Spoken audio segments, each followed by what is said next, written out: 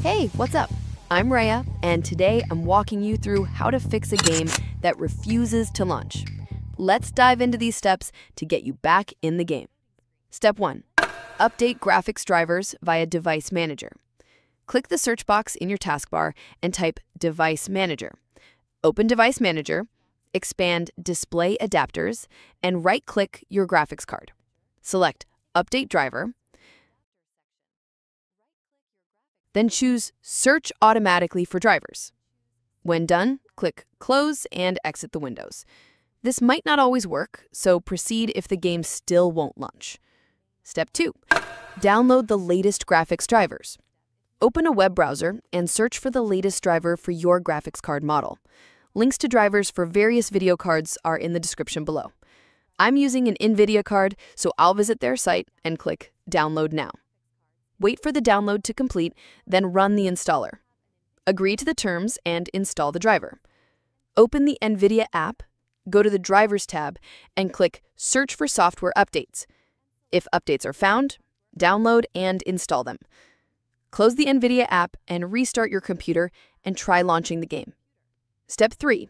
Adjust graphics settings. If the game still doesn't launch, click the search box and type Graphics Settings. Open Graphics Settings and find your game in the list. If it's not listed, click Browse to add the game's executable file. Note, I'm using a placeholder file called Game for this guide. Don't get confused. Select the game, click Options, choose High Performance Mode, and save. Close the window and move on. Step 4. Verify game files on Steam. Launch Steam, head to your library, and locate the game. Again, my example uses a file named Game. Right-click the game, select Properties, and go to Installed Files. Click Verify Integrity of Game Files and wait for the process to finish.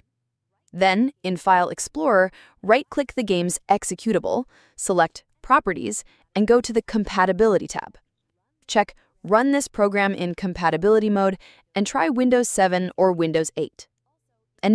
Disable full screen optimizations too.